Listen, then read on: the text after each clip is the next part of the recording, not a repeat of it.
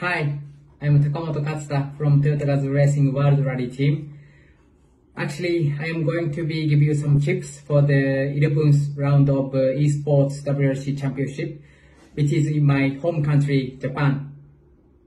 I'm not sure my advice is help for you or not, but hopefully it can help for you somehow. The three stages are Okazaki, Nagakute Reverse, and Shinshiro. Nagakute Reverse is quite nice for me because Nagakute is my home city, so I like that stage quite a lot. But stages are quite tricky.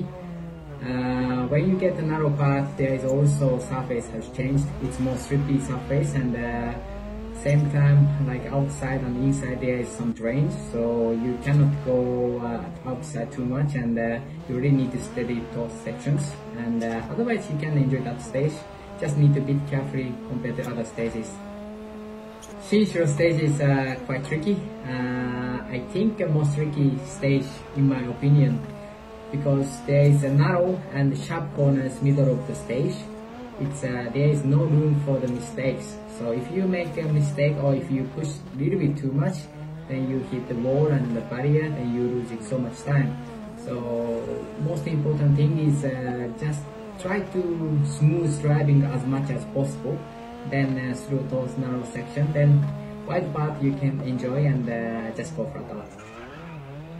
Okay, so on Okazaki, you need to be careful for when its road has changed by junction.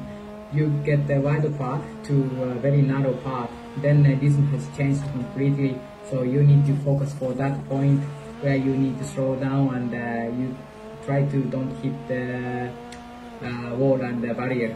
Otherwise you're losing time and speed, so it's quite important to focus for that.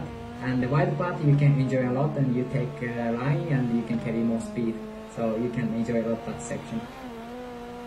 Hopefully my advice is useful for you. I'm not sure, but I'm hoping so. And yeah, most important thing is just enjoy driving and enjoy the stage.